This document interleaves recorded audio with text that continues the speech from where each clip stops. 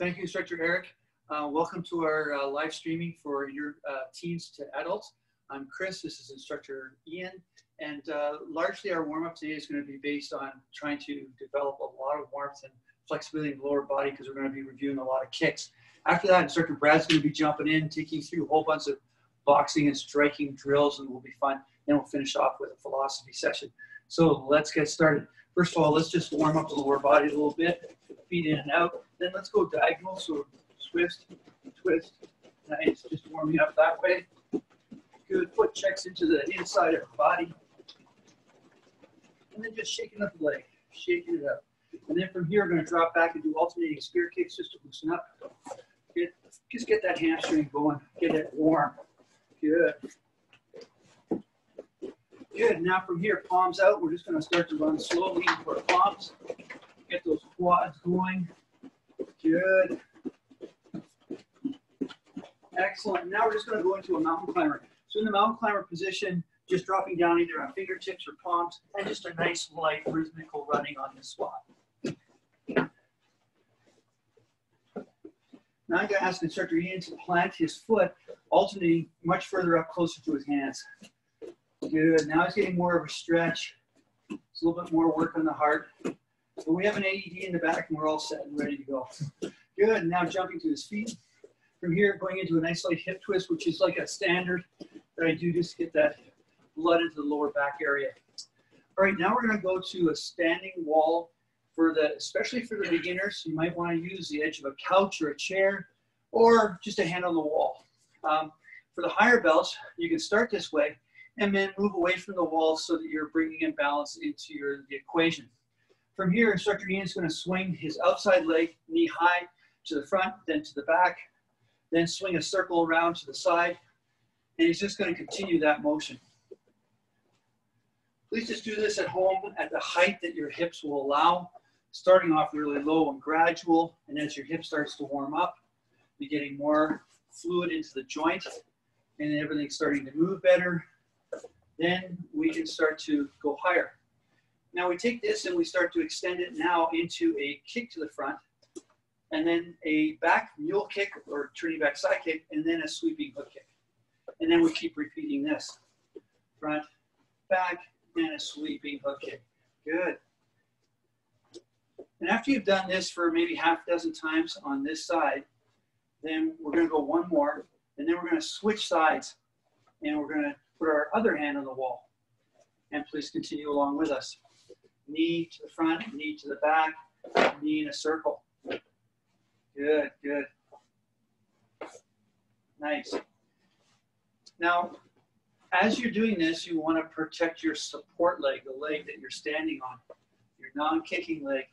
And you do that by having the weight more on the ball of your foot so that your heel can start to move and pivot around, protecting the knee, depending on what's part of the cycle of the kick you're in. And now we turn it into a kick. So it's a front kick, back kick, and sweeping hook kick.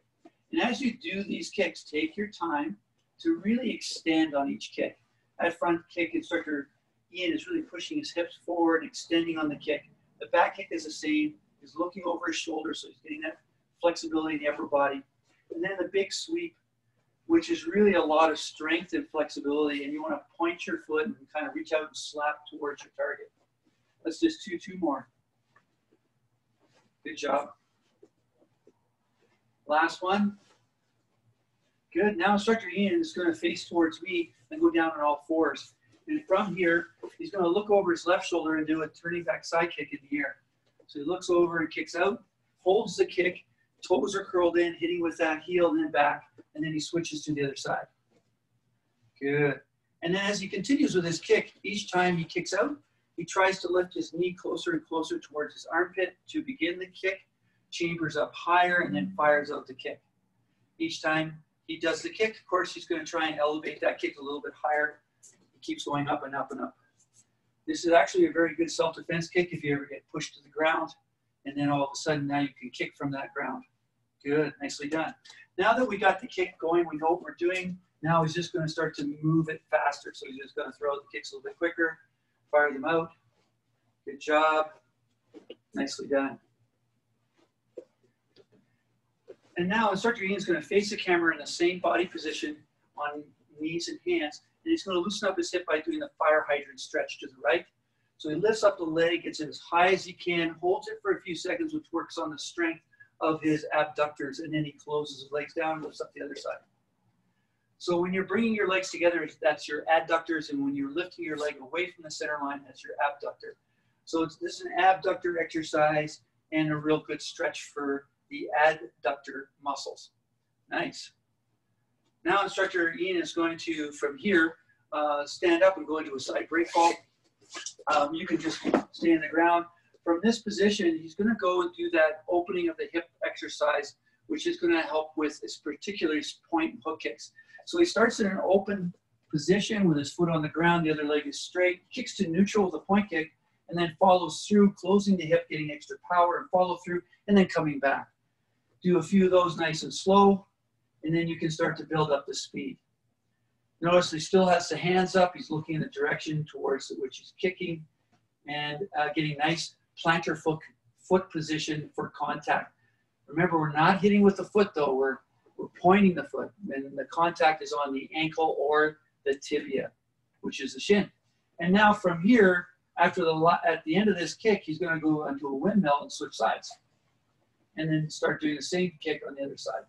This, again, is like one of those bread and butter practices that you do almost every day to get your hip fluid, to work on your flexibility, your strength, and to get that motion of a nice summation of forces with your point kick. Good. Let's just go one more, please. Good. And now getting up, levitation, kip up. Oh, tactical get up is good. And now we're going to go into our review of kicks from white belt right through to green stripe. And for the high belts, this will be a great time to review your kicks. We're heading back to B. So we're starting off with a spear kick.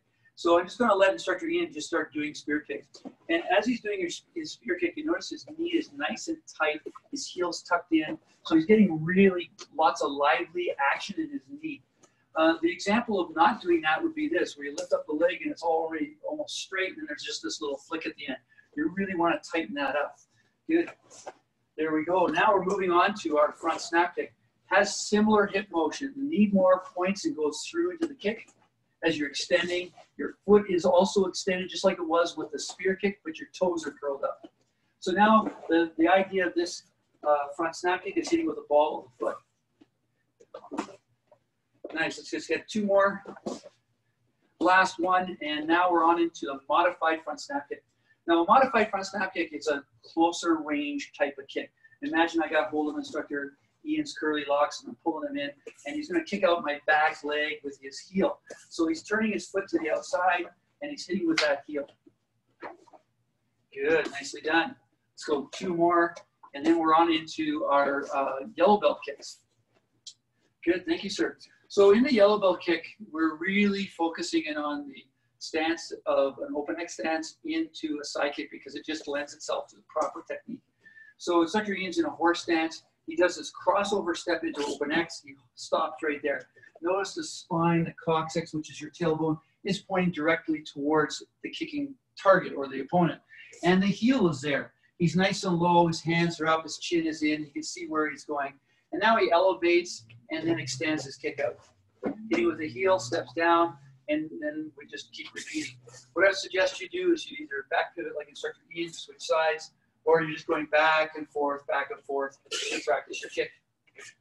When you're doing your open X, try and have it nice and wide. You're not crossing your feet over too much, getting into a twisted willow, and not having the balance to perform the thrust of the kick. Good, now let's take a look at the kick one more time here. As he crosses over and freezes, okay, he's still stable, he's solid. If this leg was over here, it's not wide enough, so he wants to keep it wide. All right, now when he lifts up his knee, he's compact. When he fires out his knee, he can have a slight lean to get his head away from contact. And then the reach chamber comes right back to the center line, so he decides where he wants to put his foot down, as opposed to falling down. Thank you, sir. All right, now the next yellow belt kick is our inside thigh kick. So this is your kind of swinging at your hip pendulum type of kick with the inside ridge of your foot. Typically, this is only done when you have footwear on. That's something substantial, not flip-flops, certainly not at the beach, but you're just kicking into the person's shin. The shin or the tibia is highly innervated, lots of nerves there. You'll remember bumping your shin on something and it's quite painful. So this is a distraction kick and it's very useful in self-defense. All right, now we're moving on to our orange belts and we're looking at the point kick. Now the point kick is a hinge kick like the front snap kick, except for instead of having the hips this way, all right, you got the hips now stacking throughout the kick, one hip going on top of the other. Let's take a look at it. Good, nice chamber out and back. So the heels clip as close to the buttocks or the glutes as possible, and then going up. Now this is a really nice form basic kick. If he wants to add a little bit more power, he's going to go past the center line and come back again. So it's closing the hip a little bit at the end. Nice, beautiful kick. So now the point kick can be thrown so that you don't have to change your stance as much. So in realistic self-defense, that might be useful. Let's take a look at it from the side position. Instructor Ian is going to throw a kick to my leg, but it's going to be a point kick. And as he throws his point kick, and I block, can you do a point kick, please, sir? Sure. As he throws his point kick, you notice how this hand went back. He's now in a side position, which means he only has two of his weapons. You know, one hand, one leg to attack with. But with a 45-degree point kick, this foot barely turns and his upper body sustains his position. So now he's got both hands to hit with and a leg. So he comes in 45. So as I'm doing this, it's like a whipping action. As I go in, my partner kicks, and I kick back and forth. So let's do a couple of those as Instructor Ian demonstrates facing the camera. A couple of those 45-degree point kicks. Nice. Good. And baro. Now we finish off with our green stripe kicks, which is our back kick, backside, not mule. But we're going to get you back to the wall or hand on a chair or couch. And the Instructor Ian is going to elevate his kicking leg to tabletop. He's going to look over or drape his chin over his right shoulder if he's kicking with his right leg. And then he fires out his kick. Good. So that's your backside kick.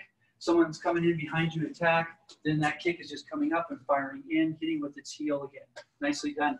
Now we're going to go to, from that kick, we're going to go to the back leg kick. Sorry, hang on, I just lost my spot here. Turning back side kick, thank you. So let's go to the turning back side kick. So facing the camera, Instructor Ian steps across or pivots and fires out the kick. Let's take a look at that again. Turns, fires. So there's a couple ways of doing this. The first way, Instructor Ian does not move his front foot. When he turns, he's now into an open X stance. Then he fires out the kick and returns all the way through. Another way is to step across with the lead leg. Now you're in a narrow kneel stance, and then you fire out your kick. Let's do that one more time. I wish I could kick like that. Thank you so much, sir. Now we're inviting Instructor Brad in, and we're going to go through some striking.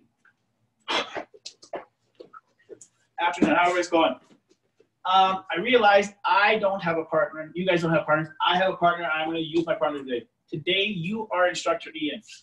Everything he does is what you're doing. So we're both going to go right leg back into a good stance.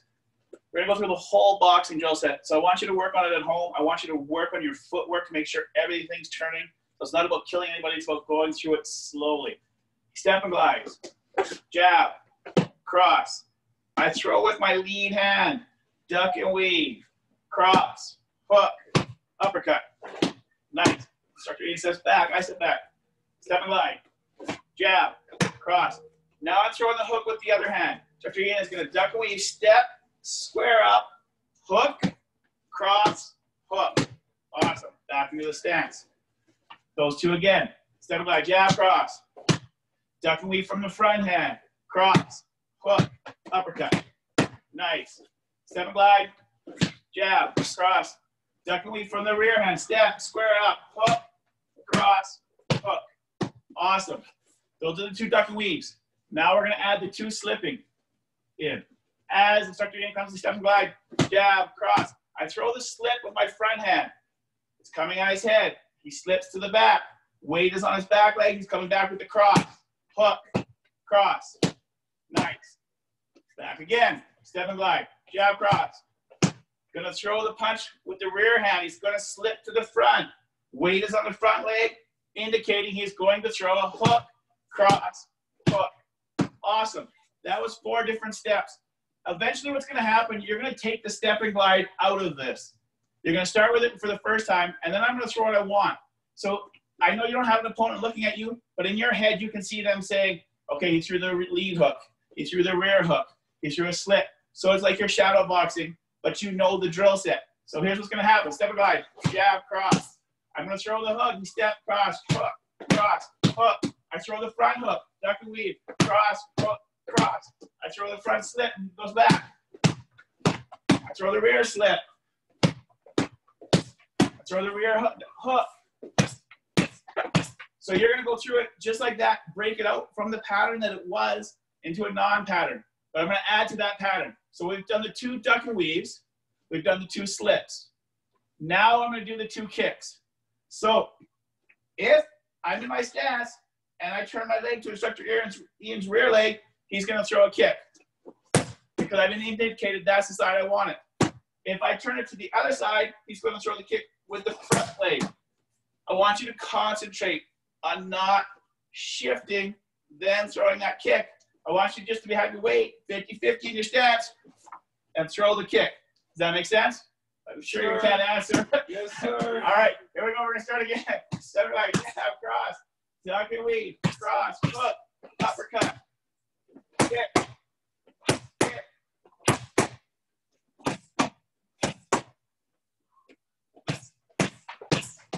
Slip. Nice.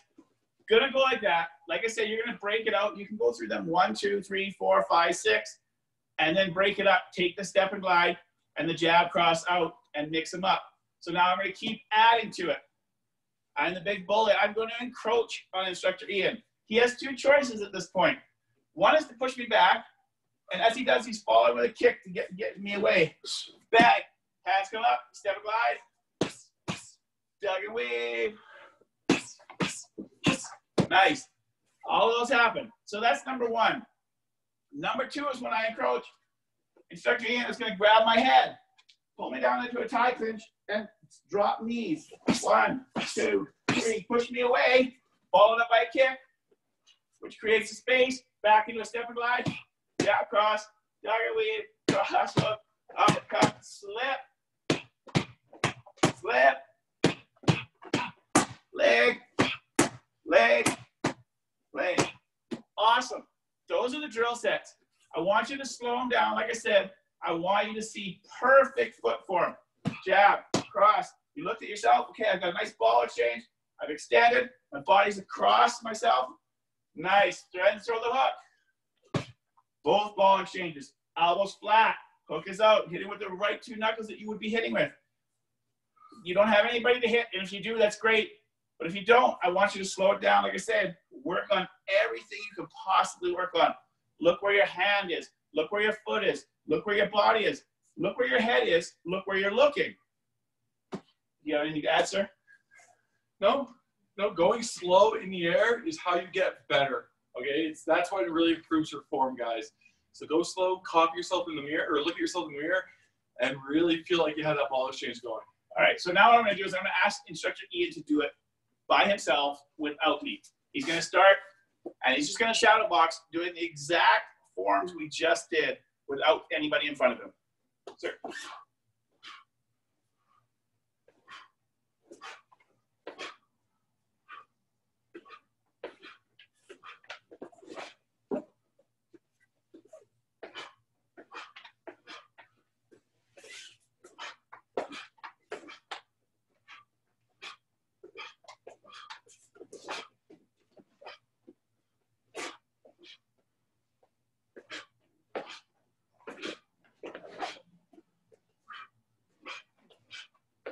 Awesome job, instructor. Thank you.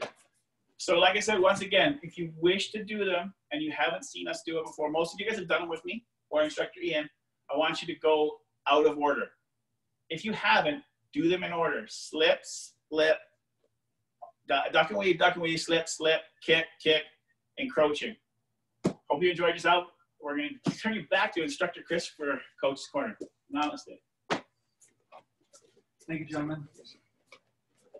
Hello, everybody. With our philosophy sessions, normally with the adults anyway, there's a lot of interaction and sharing of ideas. And I just wanted to go back to that philosophy that we have at the Tao that, you know, with the younger students, we're sharing concepts and stories, and hopefully they get to go home and talk about that with their parents. And yet in a big class, it's hard to make it interactive. With the adult classes that tend to be a little bit smaller, we can do that. With the teens, sometimes we get interaction, sometimes we don't. Today, or just a reminder, these are just ideas for you to think about, to maybe adopt, to try out, and then see what works for you. We have no ownership on this, and we don't think of ourselves in any way, shape, or form as having mastered these concepts. We're just sharing them so that we can all together grow in our perspective and the way we deal with things. So today's philosophy is about fear. And fear, I think, is something that I tried to avoid my whole life, thinking that fear was something that would make me less of a person, that if I was afraid of stuff, not showing that courage, that I wouldn't perform in a way that made me feel proud of myself. But later on, I started to discover through the help of many, many people, including a friend of mine I was just talking to yesterday, Bob Levy, that fear is just an emotion. And you can feel fear and not act fearful. Right? I can feel angry and not go around punching holes in walls. And I can certainly know that my body is feeling fear, which helps me to inform myself if I'm willing to ask that question, what am I really scared of?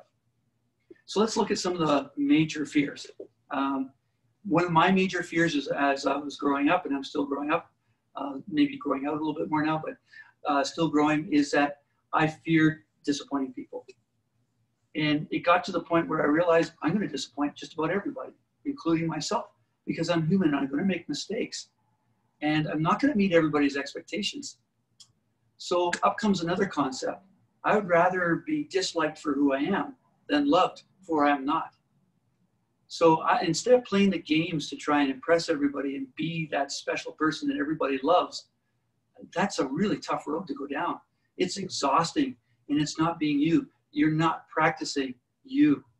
You're practicing playing all these games and roles and putting on different masks in order to be approved of. And that, in a sense, in its own way, creates a lot of fear. Because when are you ever good enough? Another fear is the fear of dying. Another fear is being alone. Another fear is not living the good life, dying before you actually figure out what your purpose was. So there's a ton of fears out there, and most of us share these common fears to a certain extent. So facing your fear is first acknowledging your fear, feeling it, allowing it to flow through your body and saying, okay, what is it that I'm truly afraid of? And now I have choices. So some fears you might feel are unavoidable. We might be in a situation with the pandemic right now where we feel there's a lot that's out of our control. And that in itself is pretty scary. And to some extent, maybe some of it is out of our control. It's unavoidable. And then all we can do is accept our fear and decide how we want to navigate it. Someone who's got a terminal illness and knows that or feels pretty sure that they're going to die in a month or two, they may feel that's unavoidable. But now their choices are, how do I want to perceive my life? How I want to carry on with this precious time that I have left? In other words, how do I want to express myself? Fears, if we make choices from fear, fear tends to be a tunnel. And we don't see all the options. All we see is the fear. All we see is the obstacles. And then we dwell on it. And we wrap ourselves up in it. And this is very limiting. Whereas if you can feel the fear and say, I have options, and I can see the obstacles, please let's not put our head in the sand like an ostrich and feel like we shouldn't be taking a look at the things that are going to come up in our life that are going to be challenging. No, see them, plan for them, and plan how you want to either go through them or around them, or to absorb them, or to learn from them. One way of dealing with a fear is changing your perspective on that fear. For example, when I said to you, one of my biggest fears was the fear of not being good enough, of always letting other people down, of other people not approving of me because I just don't measure up to their standards. That type of fear to me, when I looked at it, I went, that's illogical. And it's partly illogical because I know I'm probably always going to let someone down if I'm going to be who I am. And the next thing is, with that, understanding that not everybody's going to like you, not everybody's going to love you, it starts to put it into perspective that you can just be who you are, right? And that version of who you are hopefully is constantly growing. It's not staying stagnant. You're constantly learning from other people's opinion about you. But the most important one is that which you hold for yourself, which drives your values, which allows you to look at your life and say, this is how I want to express myself. Anyway, thanks for listening. Fear is good. Fear is a good thing because it helps us to create a perspective on life. And then we just decide, I'm going to navigate around this fear. I'm going to go through this fear. Am I changing my perspective on it? How do I want to deal with this? And one other perspective is note your fears, but keep optimistic. Keep looking for what you want. As you've heard a million times in the studio, focus on what you want, not on what you don't want. Have a great day. Namaste.